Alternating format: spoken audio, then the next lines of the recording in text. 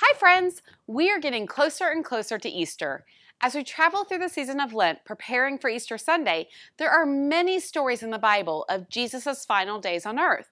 One of them shows an act of love, not by Jesus, but to Jesus. Soon before Passover, Jesus traveled to the town of Bethany, where Lazarus lived. Do you remember Lazarus, the man that Jesus raised from the dead? A dinner was given in Jesus' honor that night. Lazarus' sister, Mary, did something special at that dinner. She took a very expensive jar of perfume and poured it on Jesus' feet, then wiped them with her hair. Now, that might seem a little odd to us these days. If our feet are dirty, we have bathtubs, showers, even water hoses outside to rinse them off.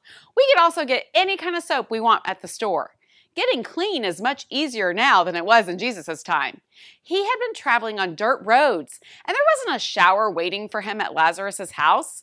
Mary's simple act of washing Jesus' feet was actually a very special act. She was showing him how much she loved him, how much she respected him. When you think of Jesus' life, you think of all that he did. He gave and he gave and he gave. In fact, he was about to give his greatest gift in a matter of days by this time. Jesus loved everyone unconditionally, but not everyone loved him. At this time, people were plotting against him, but Mary stopped and took time to love him.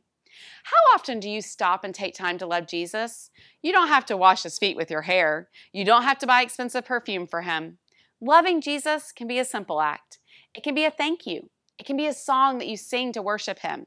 It can be a few minutes sitting and thinking about all that he's done in your life.